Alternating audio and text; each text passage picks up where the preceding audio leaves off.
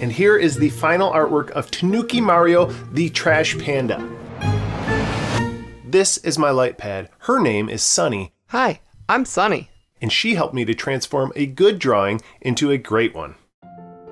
It all started a couple days ago when I drew this. Now, for a sketch, I wouldn't say this was terrible, but it certainly needed some improvements. The problem was, at the time, I thought it was the best I could do. That's when I met Sunny, and she told me, Michael, you have the same abilities at your disposal as any other digital artist. What you need is to experience the mysterious power of revision. And she began to show me how my good drawing could become a great one in just 3 steps.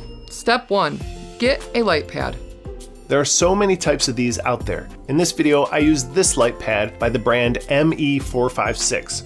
It's a nice little, lightweight, inexpensive unit, and it's big enough to hold a full sheet of paper. This model comes in black, blue, red, white, or yellow. I provided a link for you below if you want to pick one up for yourself. All right, once I had my light pad, I moved on to step 2. Step 2, create a revised rough. Okay, so here's where the elements of the drawing begin to tighten up and take shape. First, I had to tape down my sketch, and then tape a clean sheet of paper on top of that.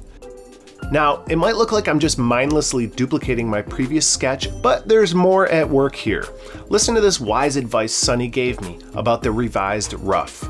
As you examine your rough sketch, pick out a section of the drawing and focus on a single line. Does this line help or hinder the drawing? If it looks good, just trace over it. If it can be better, then make the change and move on to the next line. So I noticed many things that I could change for the better. The shape of his left hand, the position of the trash bag, the way the trash can tapers down, the way his eyes sit on top of his nose. Here's my revised rough next to my initial sketch. Sunny, the difference between these drawings is so easy to see. Michael, I can see you're starting to believe in the power of revision. I hope you can trust me because I'm gonna ask you to do it one more time. Okay, I trust you. Good. Step 3 is to revise again. This is similar to step 2, but for this revision, you'll focus on the line thickness and adding details. But first, you'll need to scale up your rough so you can get surgical. Thanks, Sunny. I'm really fortunate to have a printer copier with the ability to scale up my drawing right here in the lab. If you don't have a printer like this, a local copy shop or library can easily do this for you. So once again, I taped down my rough, one more clean sheet of paper, and got to work.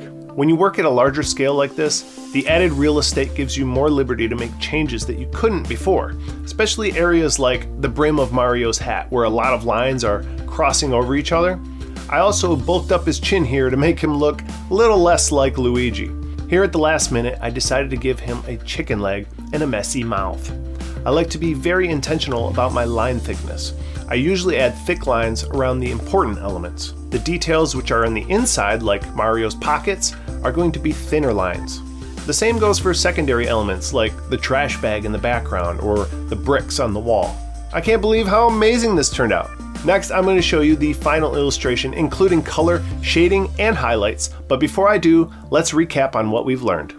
Step 1, get a hold of a light pad like myself to harness the power of revision. Step 2, use your light pad to create a revised rough, which is an improved version of your rough sketch. And step 3, create another revision at a larger scale, adding more details, and define important elements of your drawing using varying line thicknesses.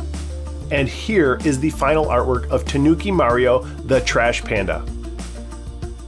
Friends, I hope you learned something new today. I'd love to see your before and after drawings on social.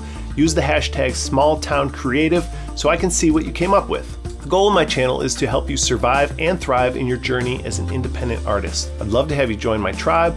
All you have to do is click subscribe and ding the notification bell. If you liked this video, please let me know by clicking that thumbs up. Check out the description for helpful resources, and I'll see you in the next video.